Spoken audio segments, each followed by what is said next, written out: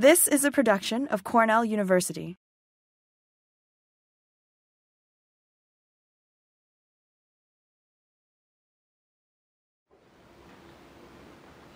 Okay, I would like to talk about the importance of experiments, especially field experiments for microfoundations for the socioeconomic sciences. Falk and Heckman wrote a paper on experiments, and they had these nice quotes. One from the '85 edition of Samuelson and Nordhaus' Principles of Economics, that economics unfortunately cannot perform the controlled experiments, the chemists and biologists, because they cannot easily control other important factors. Like astronomers or meteorologists, they generally must be content largely to observe. And then 7 years later, the new edition, Experimental Economics, is exciting new development. So there you see there something happened there that of a development with regard to experiments in the socioeconomic sciences. Now, causal connections on the whole in our science run via the micro level.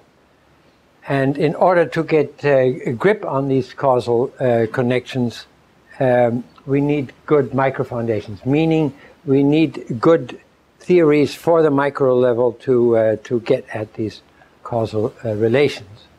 Now, so this is basically the idea. Some people call this the Coleman boat, but so we have we on the whole have regularities at the meso and macro level, and then we need good theories on the micro level. And we talked already.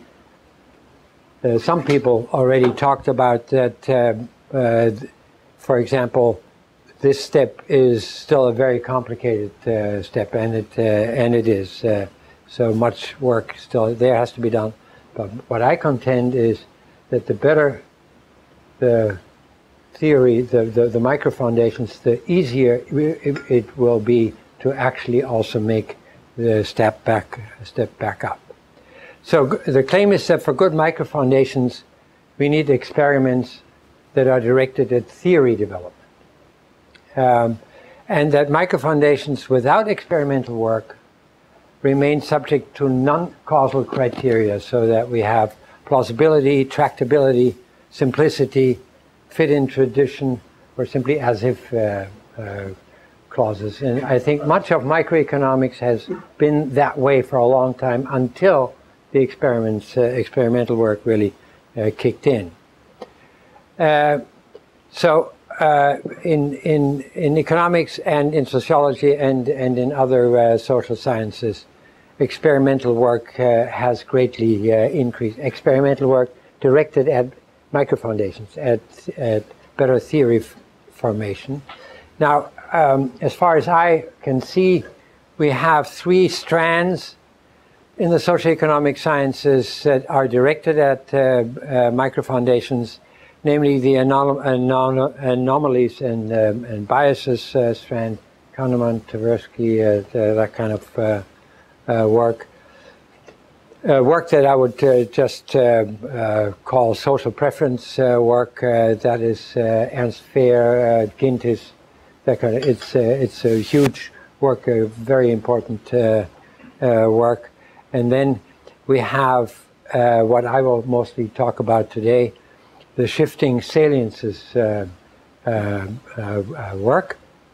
That is less done in economics and more done in social psychology and in some parts of sociology. The shifting salience line is particularly important for why we need field experiments, and I will come back to that later.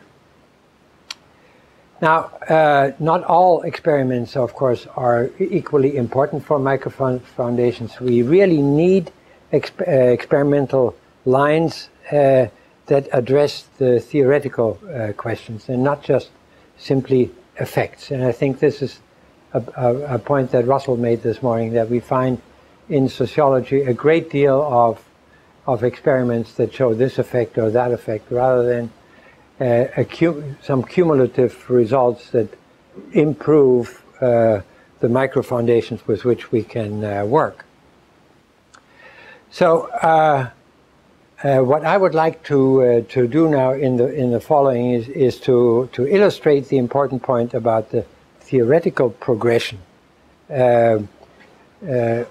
of these experiments, with a series of experiments that we have done on shifting saliences. But of course, we, standing on the shoulders of giants, there is first of all a pioneer called Robert Cialdini, known to many of you, that he did very important work on norms, and on the basis of cognitive social psychology, Cialdini and his co-workers worked out the focus theory of normative conduct, which I think is hugely important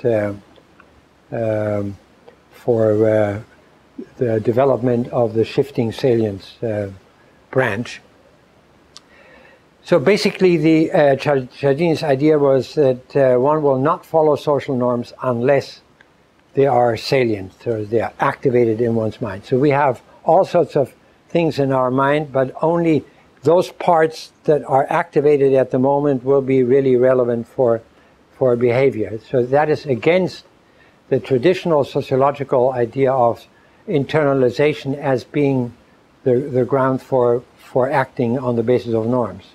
You can have internalized norms. If they are not activated, you will not act on it. So saliences shift with circumstances, especially with the observed or surmised behavior of others, and we will come to that. So here's just one example of an experiment that Cialdini did. Here's a parking garage. A Confederate had a large handbill and threw it on the ground. Now, the subjects were, this field experiment, were people who come to their cars, and when they came to their cars, they saw that there was a large handbill put under their windshield wiper, so that they could not drive away without taking it away. And the question is, would they also simply throw it on the ground, or take it with them to dispose of it later on? Now, there were two predictions that subjects who saw the Confederate litter into a fully littered environment would litter more than subjects who did not see that. And the second prediction was subjects who saw the Confederate litter into a clean environment would be less likely to litter than those who... So it is not true that every litter bit counts. There was an economic word of that the first piece of litter works the other way around. So that was Cialdini. So he could show that the first piece was a significant drop. It activated the anti-litter norm, an injunctive norm, because the contrast is it's clean, and you throw a thing like that down, it activates the cleanliness, the anti-litter norm, rather than that you would imitate. But if there's already much litter, then seemingly the injunctive norm is not that important. Basically, the injunctive norm then is pushed into a direction of a descriptive norm. Okay, now here comes the progressive move on that. The progressive move is also, again, based on what has been done in cognitive social psychology on goals and mindsets, that there are overarching goals in our mind that contain entire classes of more concrete goals and preferences. And shifts in salience now concern mainly these overarching goals. I don't have time now to actually tell you where Now, this idea about overarching goals, or particular overarching goals, comes from there's basically quite a bit of influence from evolutionary anthropology in that, not just cognitive sociology and psychology. But in any case, one of the overarching goals is to act appropriately. That is, Russell already talked about this putting yourself into the shoes of others that we find with the Scottish moralists, and that very ability seemed to have evolved, that we can put ourselves into the shoes of the entire group. And if we do that, then we act as a member of the group. So these are then overarching goals. We have on the right the normative goal, that is where you act as a member of the group. A hedonic goal is a goal where you concentrate on feeling better right now. This is a goal that is linked to the satisfaction of fundamental needs. You're hungry right now, so you want to eat. This link between needs and goals is done via feeling, the way you feel right now. And then we have a gain goal that is quite different, where you are oriented towards acquiring resources. So there's a longer time perspective. That's when you want to invest. For investment behavior would be typically related to this gain goal.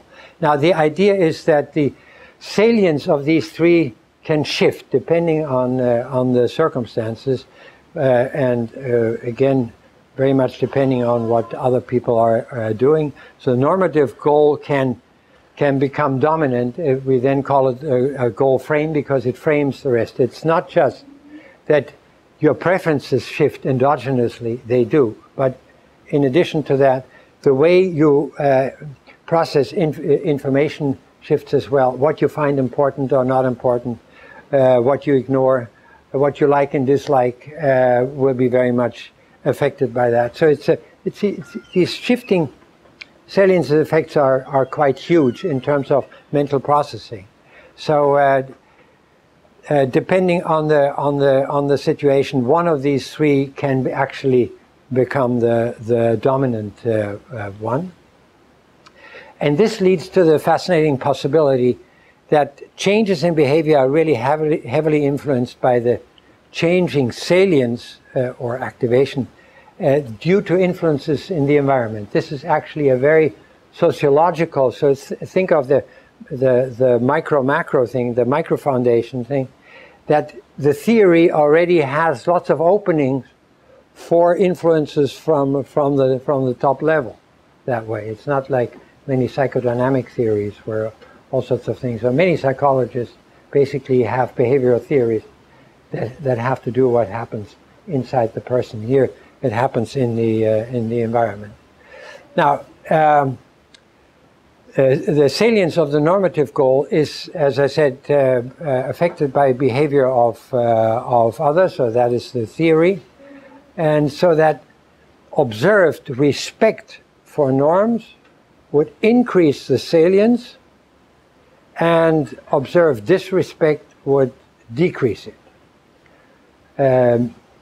Of course, what I cannot show today, because I don't have time, is that it really depends on who shows respect. If people like you and me show respect, it will have this effect.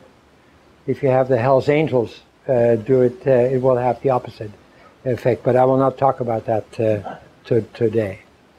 Okay, so this now leads to a very important extra development, and that is cross-norm effect. So you see disrespect for norm A, which will change the salience of the normative goal and make you, when it makes that smaller, disrespect norm B. So this is basically a cross-norm effect. It's not an imitation. It's not that you observe somebody litter and you litter also. Cialdini was busy with that, but here this is now exactly the progressive shift, is that it works via an overarching goal such that observing disrespect for one norm will create disrespect for another norm. And this can make disrespect of norms spread through a system. So think of the broken window theory, of course, is one example of that. One example of that. So if there's a cue that others don't follow norm A, the observer is also less likely to follow norm B. That's the theory. Is this true? Yes. Do norm A, B, and C belong to the same yeah, set? Well, it's a very important question you ask, but it's one that I cannot answer on the basis yet of our research, because we have not explored the full range of differences. That it's a very, very important question. That by the way, there's a mirror image of this, which is that showing respect for a norm, even a trivial one, may enhance, yes, and make more salient the following more important. Yeah, yeah. Which is, in my opinion, one of the functions of elaborate dinner tables, things like that. Absolutely. No, I totally agree, and I will show an experiment to that effect later on. So now I will just show you a series of experiments. Some of you may know them already, that we have done, that will now basically test this idea, this shifting salience idea. The first one is the mailbox or letterbox experiment, where we took a mailbox and we had a letter hang out with a window, and there are five euros that we put in there, we had two conditions. One was the mailbox as it was, and in the other condition, we sprayed it with graffiti as a deviation of one particular norm. And then, so the question was, would that increase that people who walk by steal actually that letter? They see there are 5 euros in there. Would it increase the likelihood of stealing that letter? Stealing is a very well not to steal is a very well internalized norm. So the question is, would changing salience make a difference in the observance of this norm? And we see with no graffiti, it's 13% who steal the letter, and with graffiti, it is 27%. It's doubled. It's as far as effects go in the social sciences, quite a sizable difference. That the people who steal, walkers by who steal, is doubled just because there's graffiti on it. Now, progression again. Is it not just a fear of sanctions? That you say, okay, if there's graffiti, there's no police around, and I can steal, because people who would like to have a rational explanation for that is based on incentives will always ask that question, of course. So what we did is we repeated that experiment in two ways. We did one experiment where we put no graffiti, but we put garbage on the ground, because in Groningen you are not, as opposed to Singapore, you are not fined for throwing things on the ground. There's so if there's garbage on the ground, it's not a sign that there's no police around. And then we did another experiment with helping behavior, which is also beyond sanctions. If you fail to act pro-socially, you will not get sanctions. So with the graffiti, we have basically the same. With the garbage on the ground, we have the same effect. It wasn't any smaller. And here we have the helping, where we introduced a variety of the letter experiment, where we put a stamped and addressed letter on the sidewalk, and there's the mailbox. What we did is that in one condition we put garbage bags. I don't know whether you can see it. These are garbage bags. Now in Groningen, you're not allowed to do that. To put garbage bags, that's a clear transgression. And so these were the two conditions: no garbage bags and the garbage bags. And the question was, people who walk by, what is the percentage of people who would pick up that letter and put it in the mailbox? So there can be no question of fear of sanctions for doing that. And then we see with the garbage bags it's 10%, and without garbage then it's 24%. So it's again a sizable difference. So it is not sanctions that drives the things. Okay, now progression again. If there is a general goal to act appropriately, then it should not just hold for social norms. It should hold for legitimate rules as well. Legitimate rules that create a feeling of obligation. So we did a number of extra experiments where we first did one with the police ordinance, then with simply a national law, and then finally even with a legitimate private rule. So let me briefly go through that.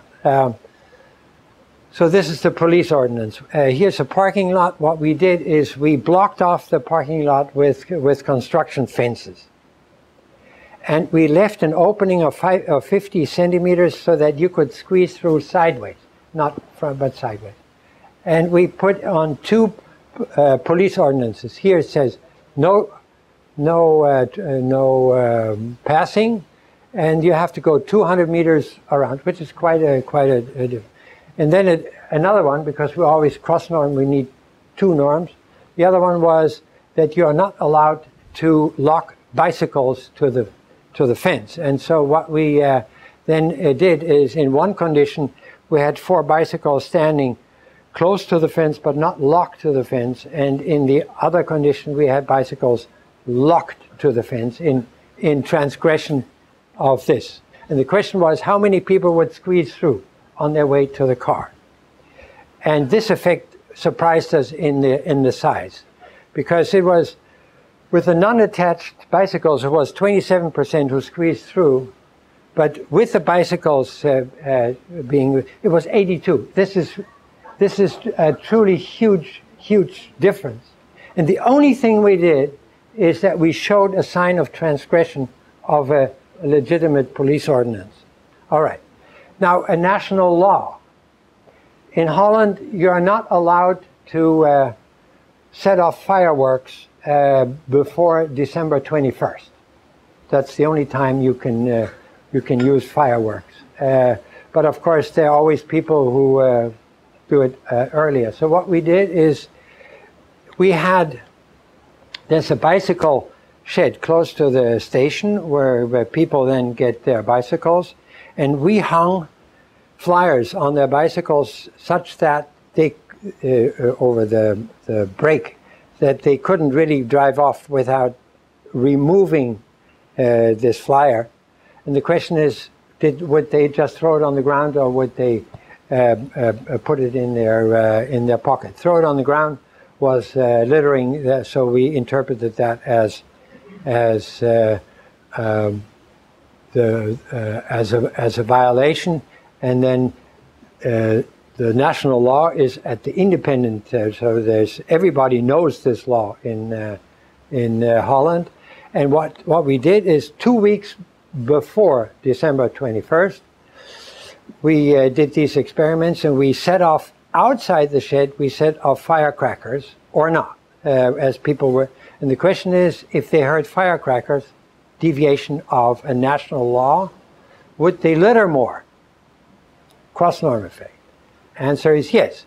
So no fireworks, it was 52%, and with fireworks it was 80, and that was really quite a significant difference. So it worked with a national law.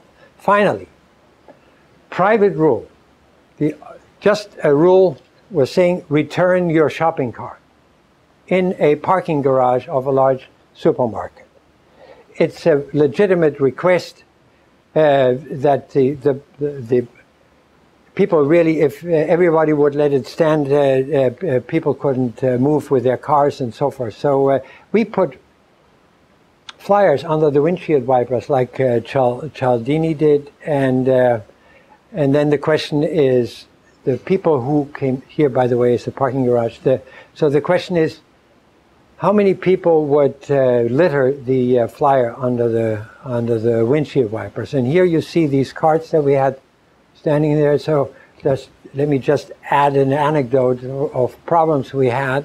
People who were coming in would then just take these cars for their own shopping. So, but we had to leave them there for people who were leaving, not coming.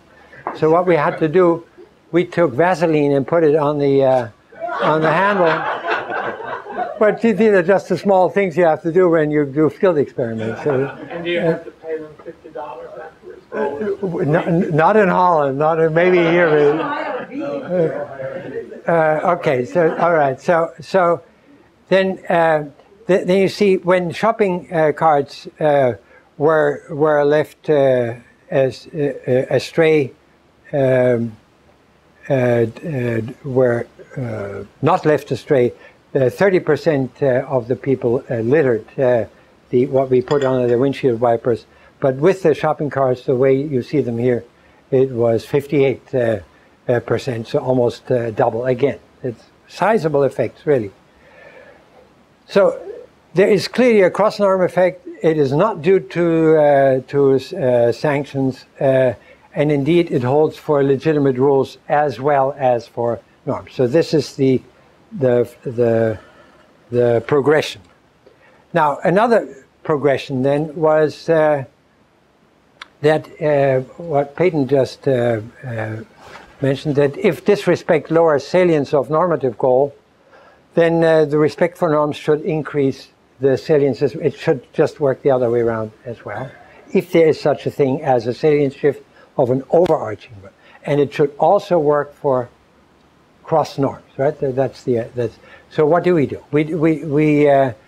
did the following experiment. So here you see a house, and then you see a lady. She works for us, and here's a bicycle. She stands between the building and her bicycle, and she has a bag here which you cannot see. This filters out red for some reason, and it if somebody walks by, then when that person is about here, she accidentally drops oranges, and then the question is, would people help her pick up the oranges? So that's a pro-social norm of helping, because she would have to put her bicycle on the stand, walk around the bicycle in order to pick them up. It's much easier if somebody just helps. It's just a few oranges. And the only difference we had now is that you cannot quite see it, but back here there is a person who in front of his house is sweeping the sidewalk. He's following clearly a norm of getting rid of other people's garbage in front of his house. So people who come by have seen this guy or have not seen this guy. That's the only difference. They have seen a guy sweep or not. Now here is the difference. No sweeper, 40% help. A sweeper, it's 83.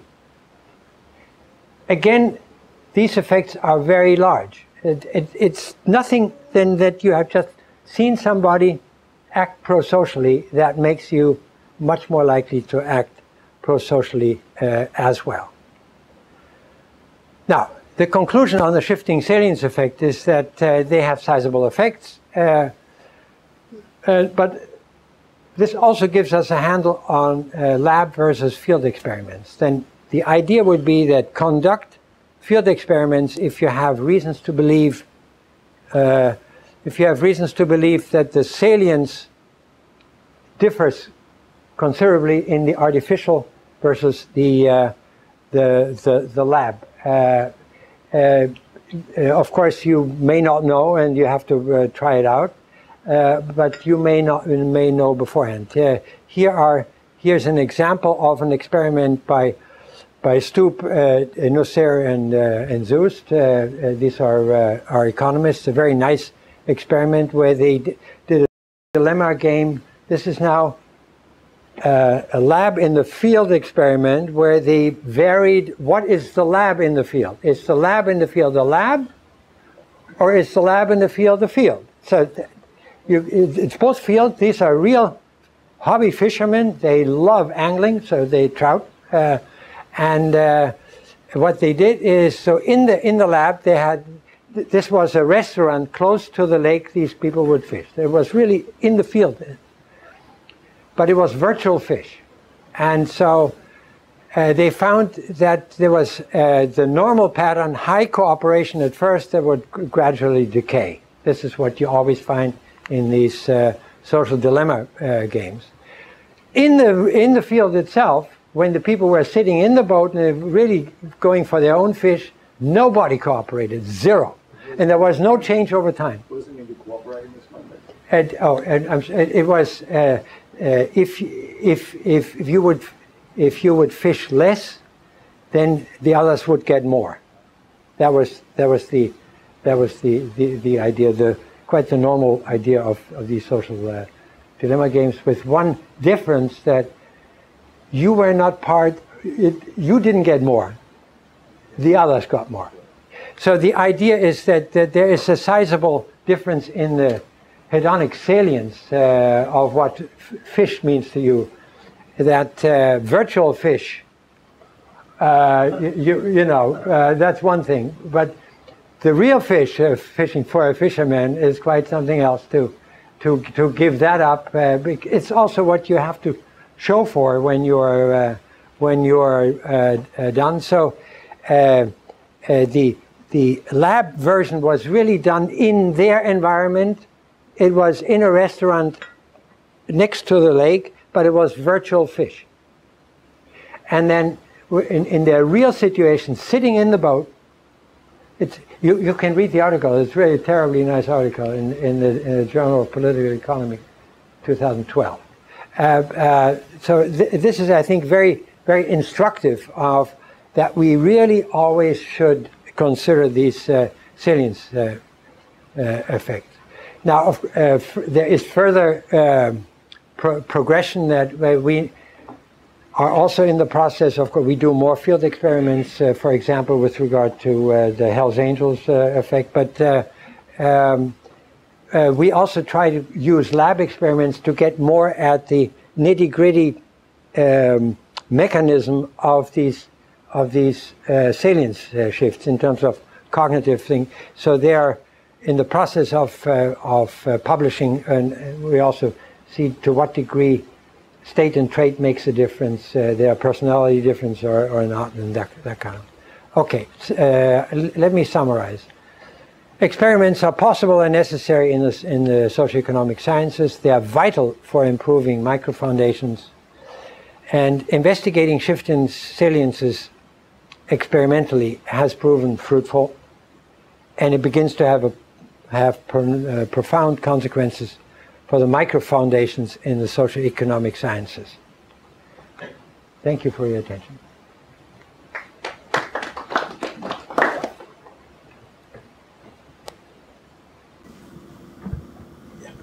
I'm very glad that you actually talked about this, because actually I do believe that field experiments are one of the most important things we can do moving forward. The question I have for you is the following. How would you approach the problem of scaling up in your case? Scaling up in general is, in field experiments, let's say you do a randomized control trial to see whether giving money to women in villages increases their wealth. The question is, if you make this a policy at the national level, would the outcome you get in terms of improved wealth sort of scale up from the micro experiment you did, or would you encounter a series of problems in terms of implementation, in terms of like economic equilibrium and so on? In this case, like the question is slightly different, but the point is like every experiment of this kind has to deal with this type of problems. How do you do that? This is a very important question, and I believe the real scaling up depends a great deal on these ideas being spread to administrators that allow you to do randomized trials in their environment. So we did that with, for example, an intervention now in real organizations with a training with the 7 Habits trained by Covey. Some of you may know it. It's the most popular training that's supposed to make workers more efficient in their work, and we had great doubts about that. We got organizations to actually implement that with a randomized trial where the certain groups got trained first and then others later, and so it's a long story. It's a very elaborate study, and indeed we turned out we are right. These trainings make people less efficient for the organization, more efficient for themselves. Wow. So it's really true.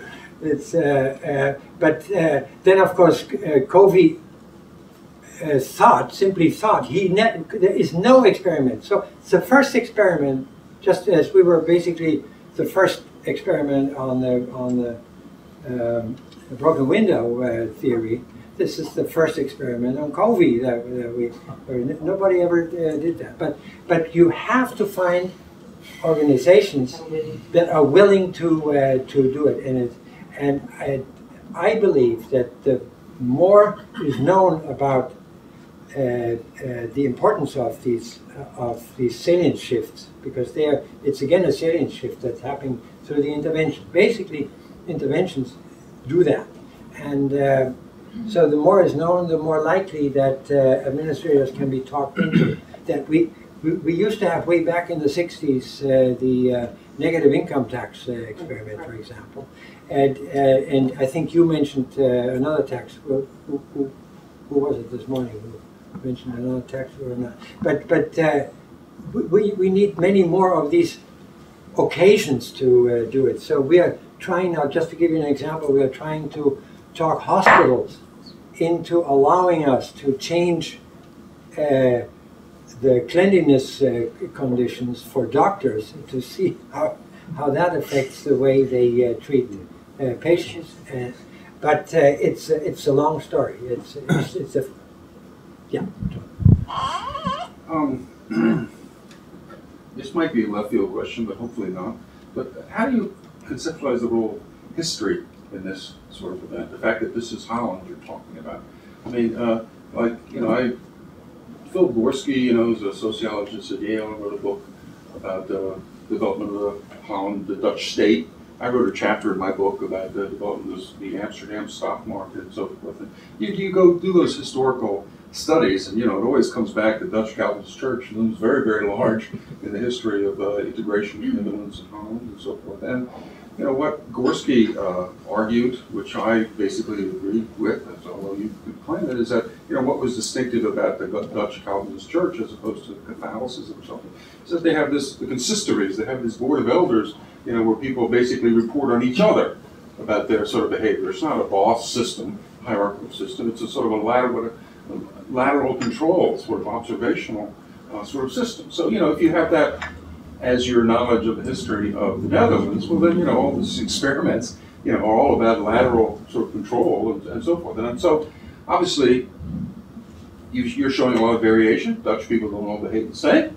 So the role of history can't be homogenization. It's not that everybody, they're all sort of programmed with their genes or something. But what is the role of all of this Dutch Calvinist lineage and so forth on these micro behaviors? I'm talking about the macro to the micro part, the first leg in Coleman's boat, the down leg in Coleman's boat, and one, I don't know what you would say to that, but I do remember your comment to Russell the song, paying $50, oh, but this is Holland, So there's something about,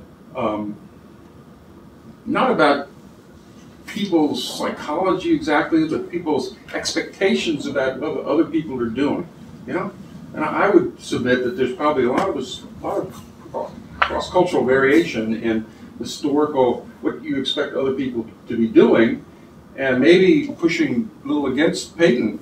He pushed this sociological stuff aside, but it's not just a matter of looking at your contemporary peers. It's also looking at your historical ancestors, that are establishing some of these lineages. Something about Dutch identity, which has a lot to do with Calvinism and so forth. John, let me. I take your point, but I think what may be particular about the Dutch is have to do more with the size of the effect than the direction of the effect. There is so much evidence, and now that I've done all these experiments, if I go through the end, you will, in a number of years, you will have a book, I hope at Princeton, where I write it all down.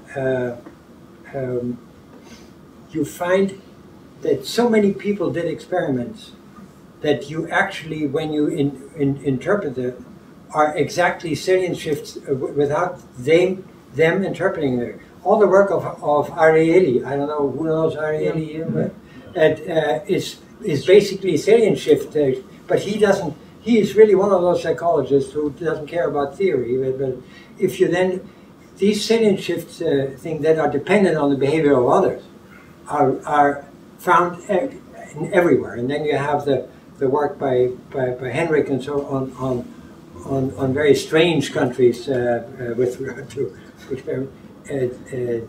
These salient shifts, I think, are truly not Calvinist or Dutch, but the size, the size, how easy it is to make the normative goal salient. It just takes one. If I would do it in Harlem, probably it may look, it would take more. To do that. Okay. So that would be my take on that. History matters a great deal with regard to that, for the threshold effect under which already things would shift, and that's exactly why we would need these field experiments in different places. What relation do you see between your salience shifts and priming? Priming are salient shifts. Priming is basically salient. It's only that the priming literature so far, on the whole, has been restricted to the lab, and has not been. That's again typical. That's the point that Russell made. The priming literature has not related to a behavioral theory for the explanation of macro phenomena. So they have not really paid much attention on the systematization of the conditions. Let's say, do police ordinances work like social norms? You didn't have that. So the priming literature really looks at the effect of the local prime, not of the variation of the primes. And so, yeah, these are all priming. Do you mind if we move on, maybe circle back to questions at the end if we have time?